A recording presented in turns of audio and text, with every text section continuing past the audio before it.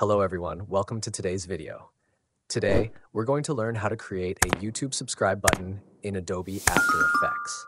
But before we dive into today's tutorial, I'd like to take a moment to give a special shout out to our sponsors. Without their support, creating content like this wouldn't be possible. Today's video is proudly sponsored by TubeBuddy, your ultimate YouTube companion. Whether you're a seasoned creator or just starting out, TubeBuddy is here to help you optimize your channel, boost your views, and grow your audience. With powerful tools like keyword research, tag suggestions, and analytics insights, TubeBuddy takes the guesswork out of YouTube's success. Enhance your workflow, streamline your process, and unlock your channel's full potential with TubeBuddy. Learn more and take your YouTube journey to the next level using the first link in the description. Let's dive into the video. Open After Effects. Create a new composition and call it Subscribe Button and set your own preferences.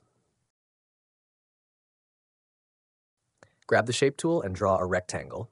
This will be our main bar. Perform some alignment techniques. Open the content parameters and change the roundness of the rectangle to, let's say, 35. Change the color of the rectangle to, let's say, white. You are free to change it to your favorite color. Now import some files that you will use in the animation, including the logo and icons. Again, using the rectangle tool, draw a rectangle. Change the color to red. This will be our subscribe button. Now let us align the button and the main bar. Using the text tool, let's type the word subscribe. Perform some alignment and change the text color to white. You can change your font to any of your favorites. In my case, I will use the Montserrat semi-bold font. We can also change the font size to around 38. Make sure that the buttons and the text are aligned. Let's create a new composition. Let's call it Logo, set the width to 400px and the height to 400px as well. Now this will be our logo placeholder. Drag and drop your logo to the logo composition and adjust the scale and the position.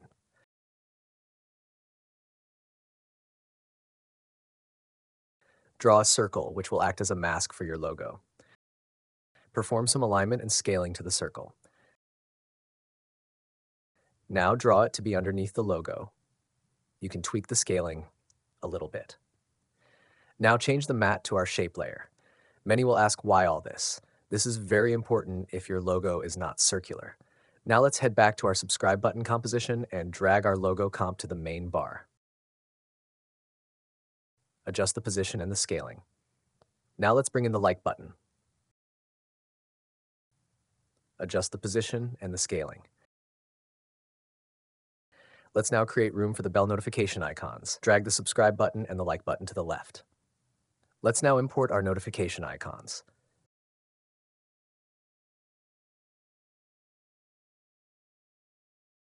Change the position and the scale of the notification button. Highlight all the layers and create a new composition. Let's call it Main. Let's now start the animation part. Move to about 1.5 seconds and create a keyframe. Head back to the 0-second mark and change the position to be below and out of the visible composition area.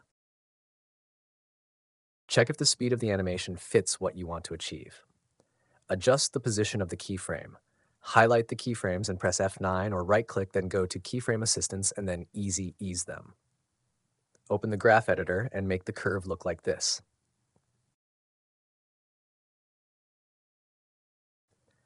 Now the pop-up animation looks okay. Now let's animate the clicking cursor. Drag the cursor to the composition and change the size.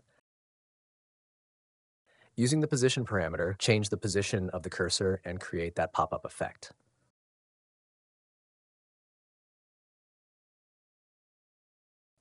To make things even smoother, press F9 or right-click, then go to Keyframe Assistance and then Easy Ease them. To make that clicking effect, we shall use the Scale parameter. Create a keyframe. Let's say in this case it's 4% scale. Move a few frames forward and place another keyframe with a 4% scale.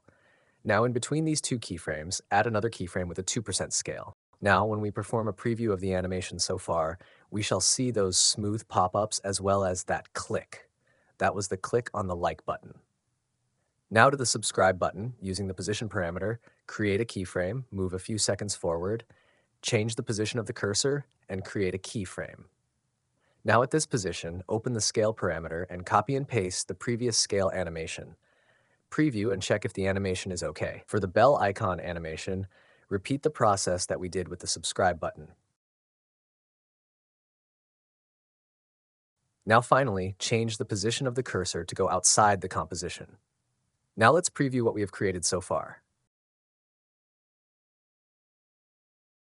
This looks great. With the position of the playhead placed at the scale animation for the like button, open the main composition. Click on the like button and head over to the effects and presets and search for the fill effect. Apply it on the like button. Using the color picker tool, sample the color of the bell icon.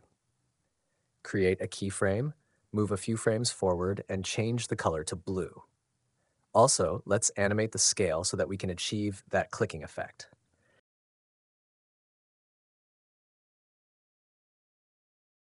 Now, when we preview our animation, we can see that the animation is having some life in it. Again, with the position of the playhead placed at the scale animation for the subscribe button, open the main composition. Here select the subscribe text as well as the shape layer too. With both selected, use Ctrl-D to duplicate the layers. Drag the duplicated layers just above the other layers.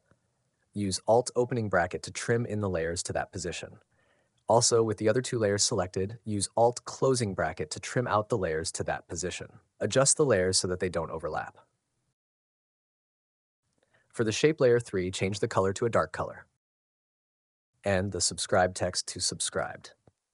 Now again, when we preview the animation, you can see the animation is taking shape. Now again, repeat the process cutting in and cutting out to the bell notification icons.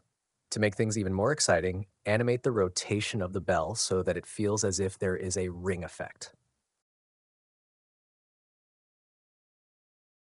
Now, when we preview our animation, we can see that the animation is having some life in it. Now let's create an outro of the animation. Add a position keyframe, move a few frames forward, and keyframe where all the animation elements move outside the composition. Now this is our finished animation. You can add sound effects to make it even more exciting. To export this video as an MOV file with no background, just head over to the Composition tab, then Add to Render Queue. Change the format to QuickTime, and then change the channels to RGB plus alpha. Choose your desired location and render. If you need a green screen, just create a solid and make sure the color is green.